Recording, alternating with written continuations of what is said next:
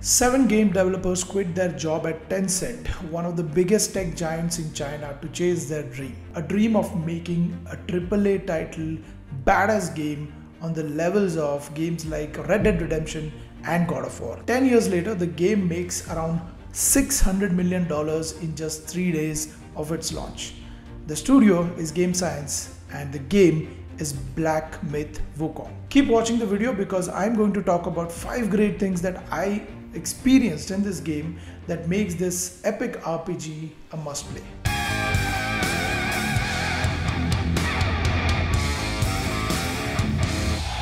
So this weekend I managed to play Black Myth Wukong, which is taking the world by storm. The gaming world is crazy behind this one game. I wanted to make this video to share my personal experience that I had playing this game. To share my overall experience, I am going to sum it up in 5 things that I liked about this game. Number 1 is jaw-dropping visuals.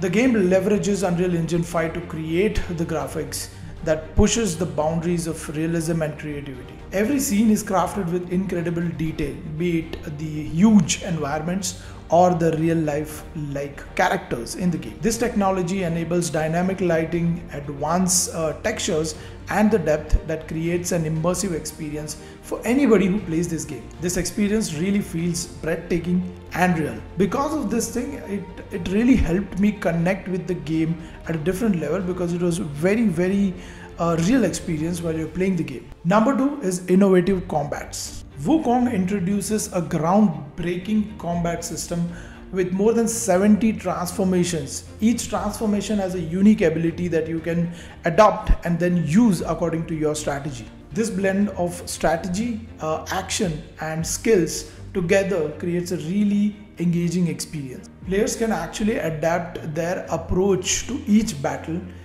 combining different types of these transformations and abilities to kill the bosses according to what they feel is right. Mind you, there are way too many bosses in the game and these characters are larger than life. They look like larger than life characters and you feel like a very tiny character in front of them. But as you play the game, you feel like you're learning a lot of things while you're playing it and then implementing them and you creating your own strategy to kill those bosses. Number 3 is the cultural aspect, the Chinese mythology.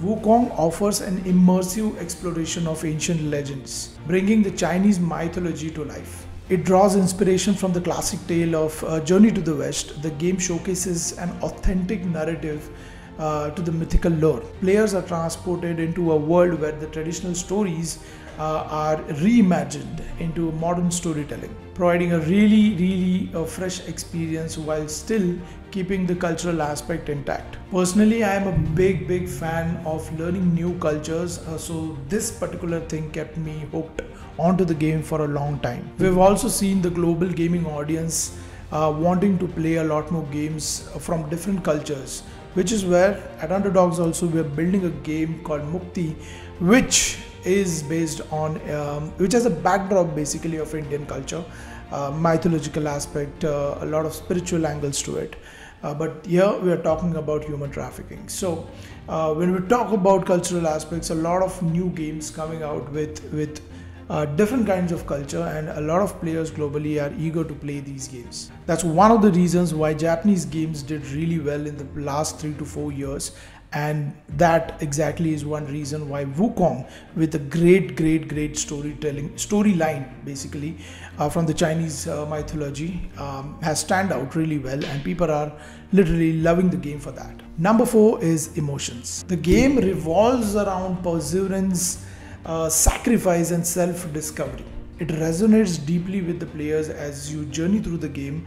A lot of moments of reflection and personal struggle you encounter throughout the game, basically mirroring the protagonist's struggle for personal identity. A few moments in the game were really emotional, and you have a sense of gratification in everything that you do throughout the game, be it beating the bosses or reaching to a stage where there is a very heavy cutscene that tells you the story behind whatever you've been doing throughout the stage. Lastly, it's an immersive world to explore. You get to dive into the richly detailed environments, be it the dense forests or unique ancient temples.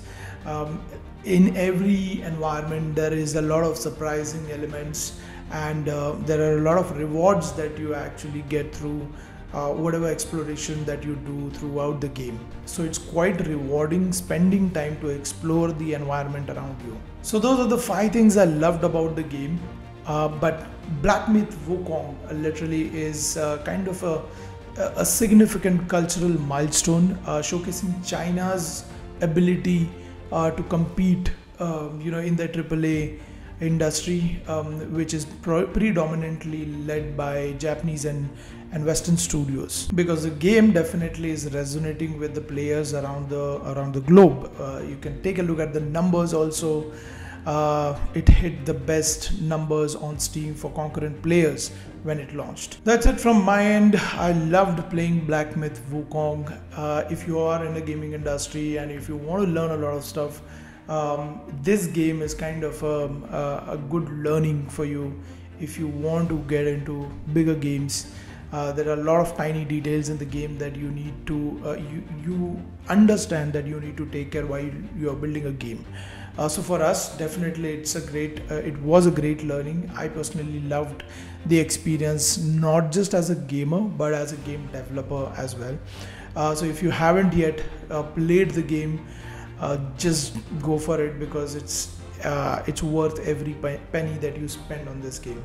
If you like the video, please hit the like button. If you're watching this, if you discovering this channel for the first time, do subscribe to the channel. I keep talking about games and the gaming industry overall. So do follow me, and I'll see you guys in the next episode on this channel. Goodbye.